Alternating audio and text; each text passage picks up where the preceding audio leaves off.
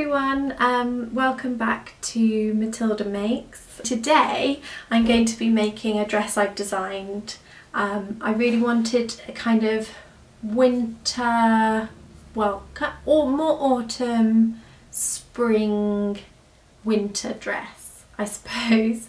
And I had the perfect fabric in my stash that I've had for years that really needed using. So I've kind of designed a dress so I can use that fabric up. But this dress could also be made in a light cotton or a linen or anything you like, so it could also be a summer dress.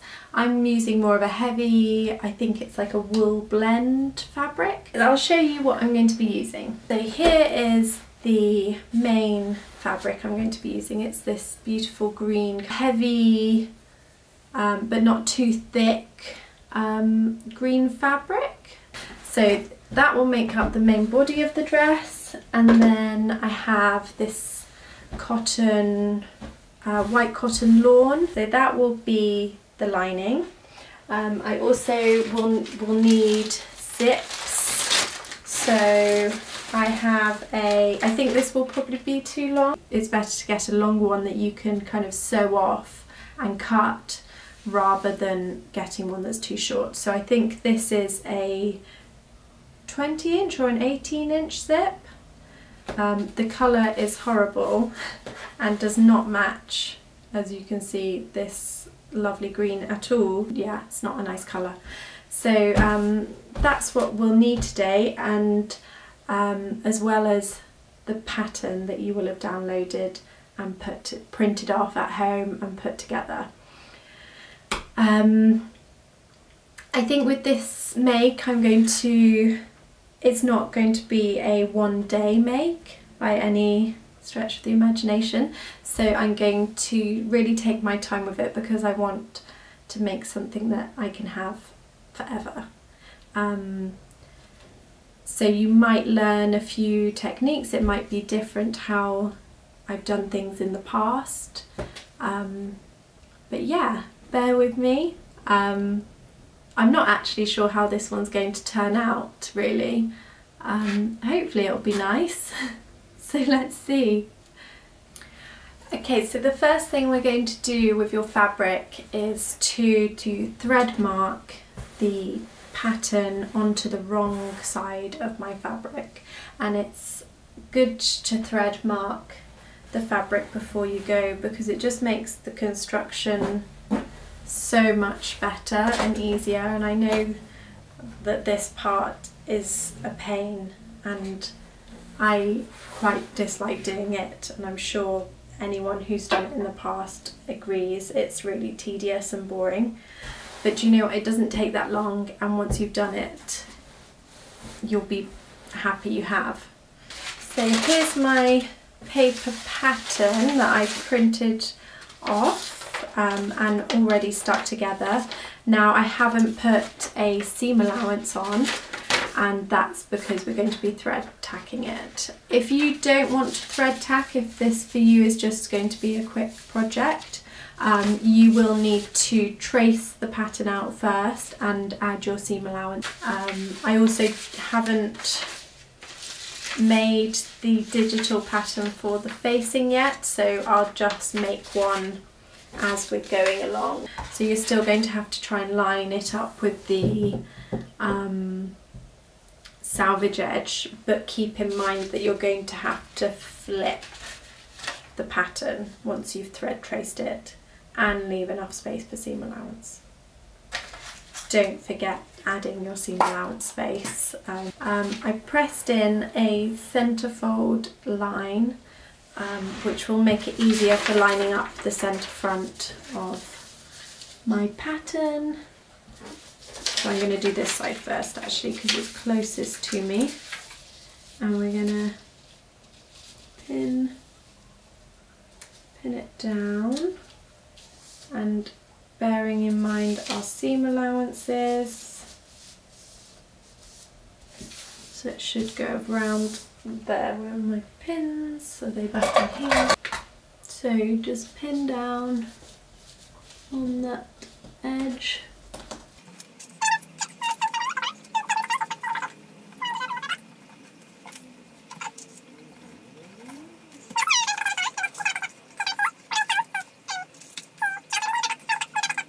What you really want for thread tracing is a cotton thread, and it's not very strong, so it just snaps, and that's really good for thread tracing, because if you have something you can't get out, you could just snap it, or it snaps off and you can easily remove it from the fabric.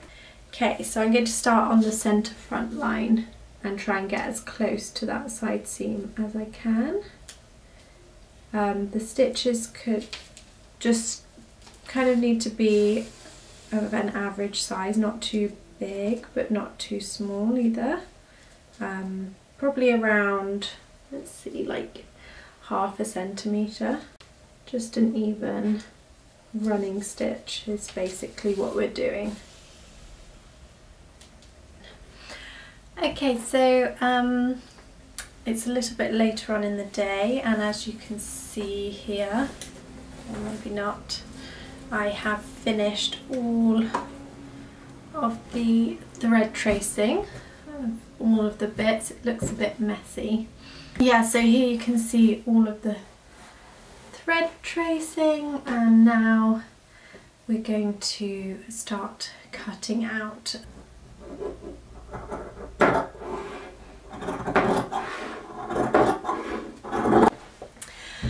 Hi, so we're back for day 2. I left yesterday with everything cut out and marked up and ready to start sewing together. We're going to start on the darts by pinning and tacking those in place first. We're going to hand tack them just so the darts are really precise and stay in the right place. So this is where having tacked the outline of the pattern is really useful. It means you can really see where everything lines up and makes it so easy to put everything together. The other reason why hand tacking this before I sew is going to be a good idea is that it's a thick material, and going through the sewing machine it will just be a lot easier. Things won't move around as much. Okay, so for the tacking I'm going to start, I think, from the very top. Take out my pin, but keep holding this together and make sure that I go through the whole thickness of the fabric. So let's replace that one. Okay. And with tacking, what you want to do is a long stitch followed by a short stitch followed by a long stitch, and so on and so forth.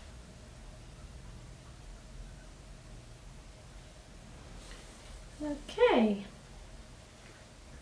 And at the end I'm just going to go once back on myself loosely so that I can get it undone when I need to, and this one I am going to trim off. So there we go, that's tacked in place. I've just been filming for what I thought was a long time, and it turns out I hadn't actually pressed record. So I've got a little bit further. So I've done the side seams, I've done the darts, and I was about to do the shoulders, and then before I did the shoulders I just decided to put in a little stay tape around the neckline. You can't see it on the front, on the right side of the fabric. It's just lightly sewn in on the wrong side of the fabric, just so that that neckline doesn't move anywhere. Okay, so I'm going to now cut that neckline out. I'm not as worried about the back neckline because, as you can see, it's not as deep, that curve, so it shouldn't stretch.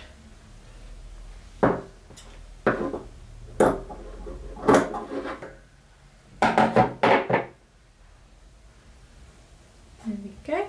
Okay, so now I can tack up the, oh, so many threads everywhere. I can tack up the shoulder seams. So I'll do that first by pinning them in the right place. Okay. So that's pinned up. So I'm doing one big stitch and then a small stitch. So there we go, that's our tacked together shoulder seam, so we can see where it all is. Okay, so I just tried it on so I could see where I need adjustments. I need to take a little bit off on the side seams and a little bit off on the centre back. Now what I'll do is undo the tacking and restitch the lines of where I want everything to be. Okay, so I just finished remarking my thread tracing. I hope you can see that. Here's the line that we started with, and then here's the adjustment line. And on the centre back it's quite extreme. So here's the original line all the way down in a straight line, and my back is very curved. So on trying it on and fitting it properly, it needs to kind of start coming in around here gently for a little sweep and then back out. Yours might look different from mine. It might go the opposite way, or you might have more that you need to take out from higher up even. But that's why it's also handy to do this thread tracing and tacking stage, so you can really get a proper fit. And if you have the right fit, then you're more likely to have this garment for a longer time and wear it more often, and that's what we want really. So I'm going to once again tack this all up, try it on, make sure it's all perfect before moving on to the next step. Okay, so I'm back. I tacked it up for the final time, did a try on, and it fits perfectly now. So we're going to take some of it apart now, and then we can properly sew down the darts, and that's the next step. So let's take out these tacks on the shoulders and the side seams. Because we already tacked everything, we just need to stitch it up, and it's quite easy. So here goes.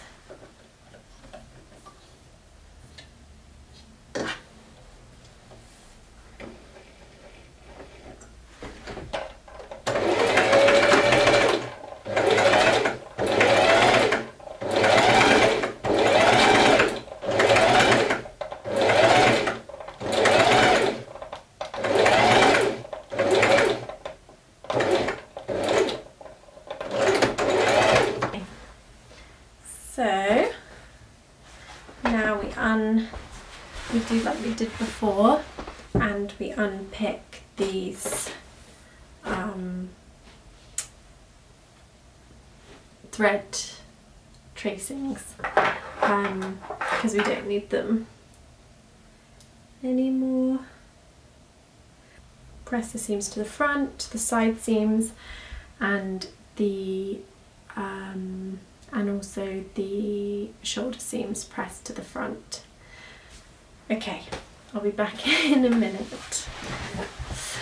Okay, so just finished pressing. I also used my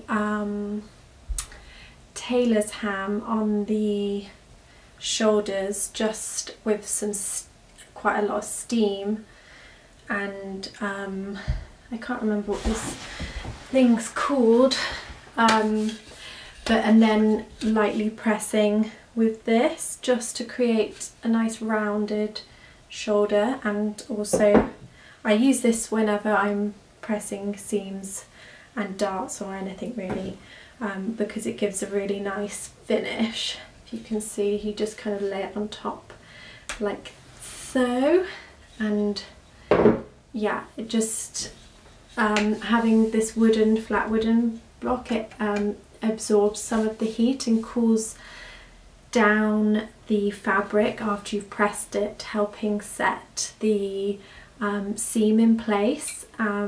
So if you can get one of these, it just really makes a difference to your pressing, and pressing is key to making something look nice.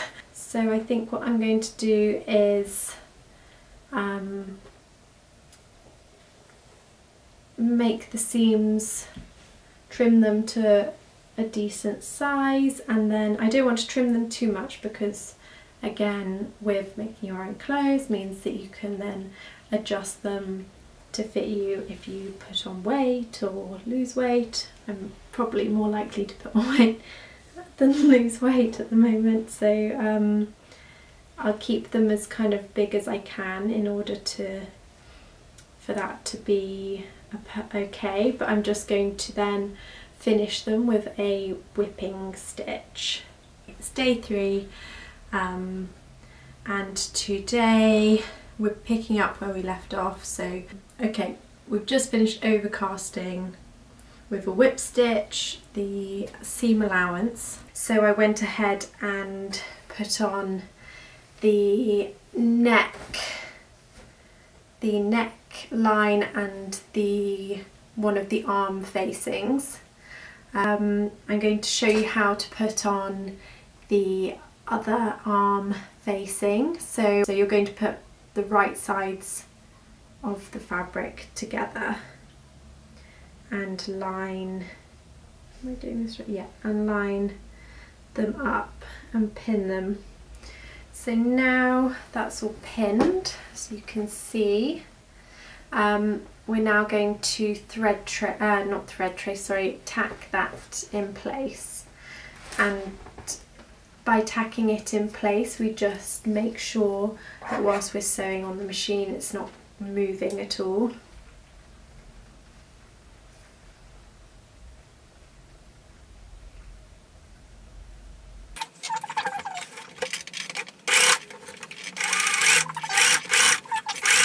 So we've sewn all of that together. We're now going to take off our tacking and our thread tracing from the arm. Okay, so all of our thread tracings are out and tackings. Put that down there. So now you see the kind of seam allowances on our facing and on our neckline. We want to just trim those back so that they don't bulk up our arm and too much, and you do the same on the neckline as well. On the seam allowance of the arm side, and again do this with the neckline, is to clip little triangles out to create spacing in order for our round edge to sit nicely.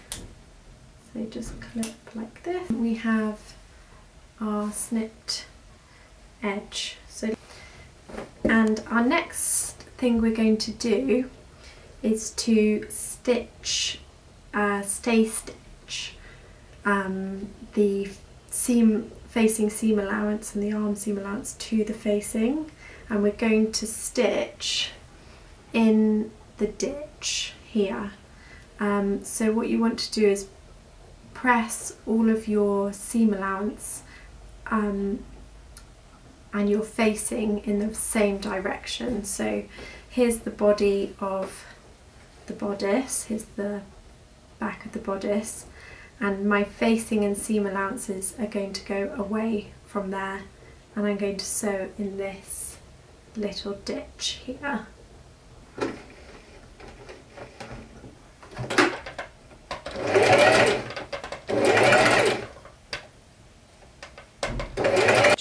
So now I can go and iron it so that it all goes to the back, like so. So I'll be pressing it like that. Okay, so that's the facings put on. So now I'm going to join the skirt to the bodice. So I'm going to do that by laying the bodice upside down with the neck facing towards me, with the right side of the bodice facing up, and then shimmy this under out of the way.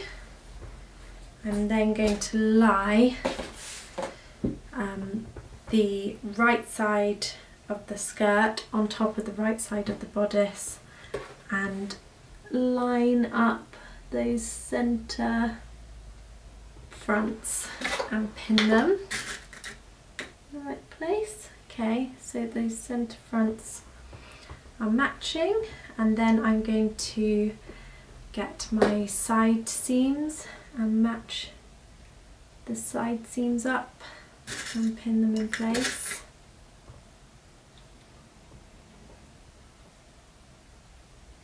You really want to get them as exact as you can, because it's going to look so much better if you do.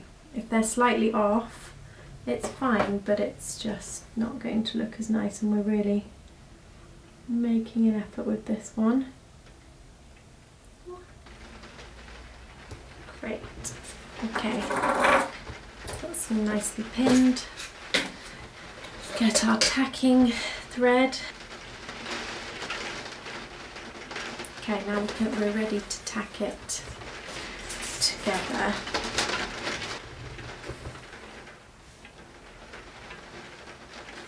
Okay, so let's sew this together.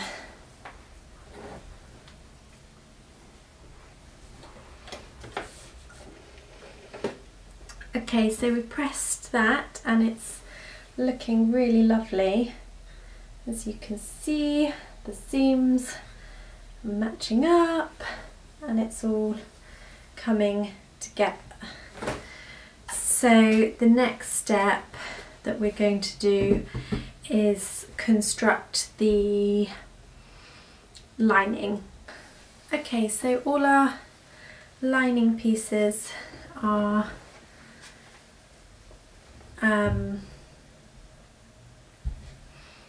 done. Couldn't think of the word then. So let's attach them together. So because we have been French seaming it, and we'll continue to do that for the joining here, what we need to do is put them first wrong sides together. So have the top bodice lining the right side facing you. We've got the main body of our dress, and we're going to put this way, everything facing inside. What we're going to do then, take the lining on the inside and attach it to the facing.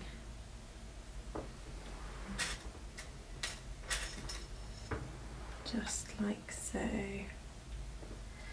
And where we can't reach, we will have to think of something else. Okay, so there we have it. It's all a bit tangly at the moment, but it will go like that eventually. So first we'll need to sew all that together.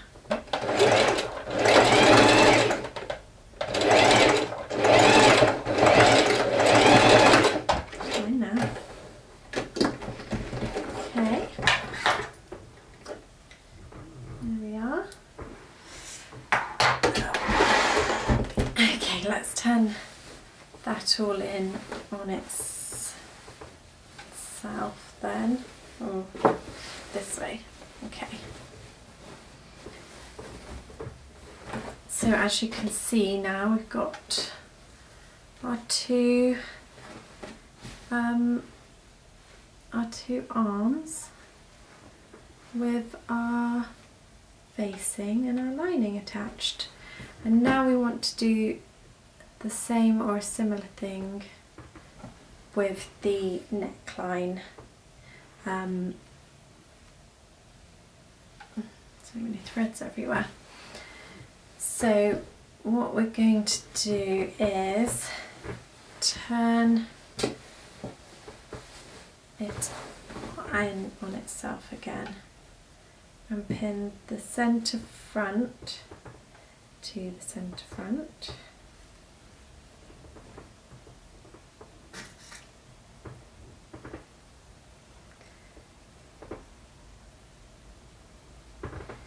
And we're just going to have to keep kind of pulling it all through until it all matches up. Okay, so this is what it looks like.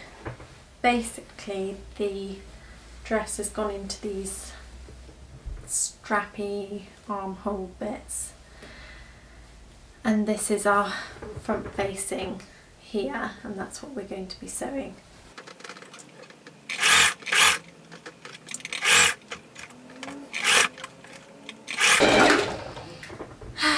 Breathe again. So basically we've sewn the lining the right sides together with the main body of the dress, and to do that we've had to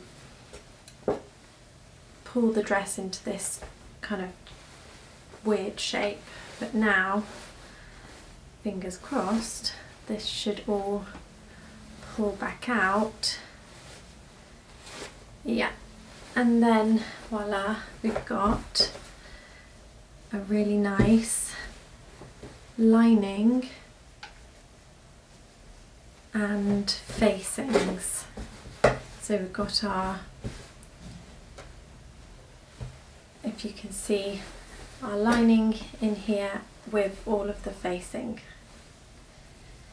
Magic. So I'm going to go and press that. Good morning, we're now on day 4. Might not be morning for you, but it's morning here. Yeah, day 4, and I'm going to today be putting in my zip. I did show you, I did have another zip, but I just can't face putting this garish green zip in, so I found in my stash somewhere, luckily, this white zip. I'm going to also be totally hand stitching the zip in, but you obviously don't have to do that. You can do your zip however you like. Okay, so we're going to start by sewing together, or basting stitching the tack line, the thread traced line, sorry, of the dress. So we're just going to baste it all together. So we'll pin it first, and I'm not going to baste the lining yet. I'm going to leave the lining as a separate thing at the moment. Okay, so I've tacked up the back seam. I'm now going to press it completely open like so. So as you can see, I have my seam pressed open, and I'm now going to take my zip and I'm going to place it on top of my seam, so that where the middle of the seam is, the very middle where it joins, which is our centre back, I'm going to place the zip directly on top of that, so that the opening of the zip is on top of that centre back line. And I'm going to position it with my zip all the way up at as close to the top as I can get. Maybe actually, so the head of the zipper is about half a centimetre from the top. That way we can add in a hook and eye to keep it tied together. And I'm just going to start pinning it on. So I'm going to baste this and then I'll show you how it looks once I've basted. Okay, so that's all been tacked up, as you can see here on the front, on the back, sorry. So it's nice secure and in place. So now we need to turn it back over. I was just turning it in the right way so I could show you. So let's turn it back over to this side, and now we're going to get our nice thread and needle, and I'm going to sew with a back stitch this in place. Or if you're doing this and on a thinner fabric, then you might want to just use a prick stitch and do a little, you might also want to do it from this side in that case, so you can see the right side of the fabric, so you can see just how big and far apart those stitches are.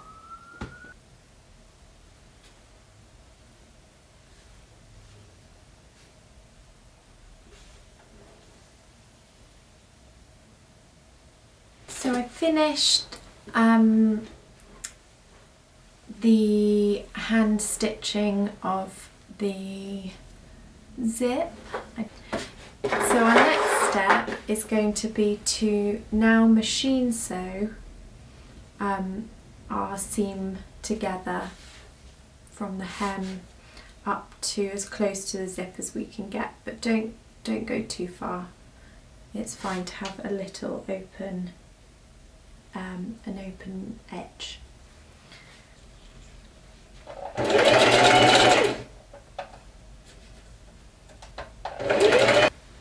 Okay, so that's done, and now we're going to start pinning also our lining to the zip.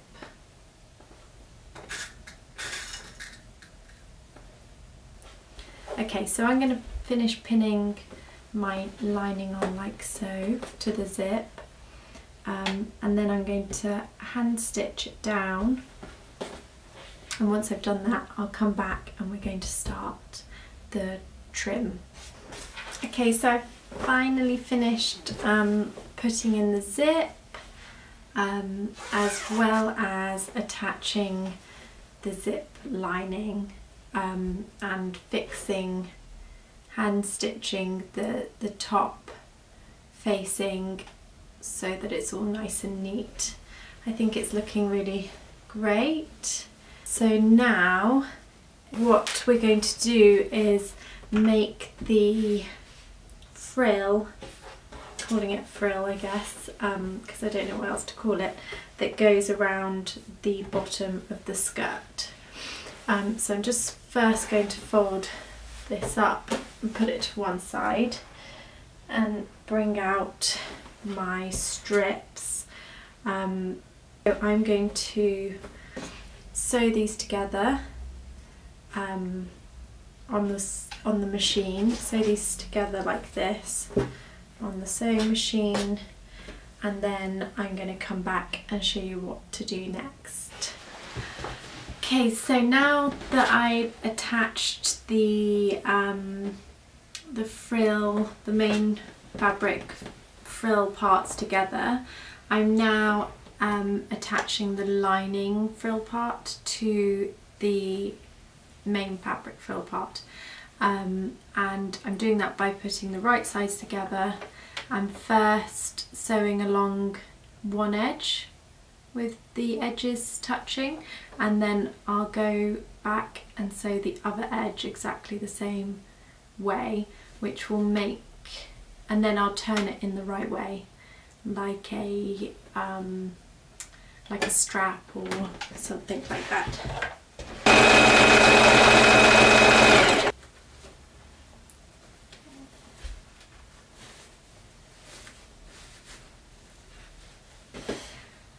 Okay, so here I have the nice pressed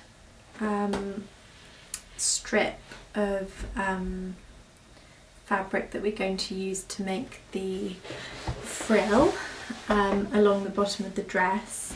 So what we need to do now is hand sew 2 rows of gathering stitch along the top edge. Okay, before I go any further, I kind of forgot to turn the camera back on. Basically, once I gathered all of this up, I'm now starting to pin it in place onto the hem of the dress. And I'm just taking my time to space everything out properly and make sure it's all in the right place. Good morning, it is now day 5 and I'm hoping it will all be finished today. So last night, or late afternoon yesterday, I finished off tacking the frill onto the skirt and it looks like this. I'm now ready to properly sew the gatherings onto the bottom, onto the hem, and for this I'm going to use, it's not the colour match, but I'm going to use this really strong thread because the way I'm attaching this is going to leave it quite weak and open to be pulled off and sat on and all that kind of stuff. So I want to make sure it's not going to come apart, especially as we've got to hand sew it on. If you're doing if you're making the dress in a lighter fabric for summer, then you could just machine sew the gatherings on. So now I've pinned on this ribbon onto the lining and the edge of the hem of the skirt, covering the frill where the frill joins, and I'm going to hand stitch it down to the lining and the dress. I'm going to do that now.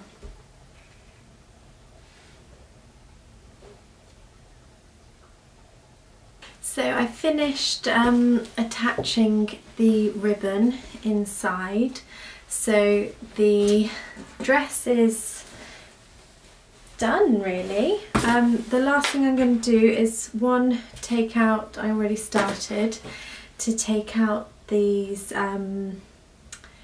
thread tracings down the centre front because we don't need those anymore. And then the very last step, I'm just going to hand sew in a hook and eye fastening at the top so that closes nicely. I expect you all know how to do that. So I'm going to stop the filming here and I'll show you what it looks like on.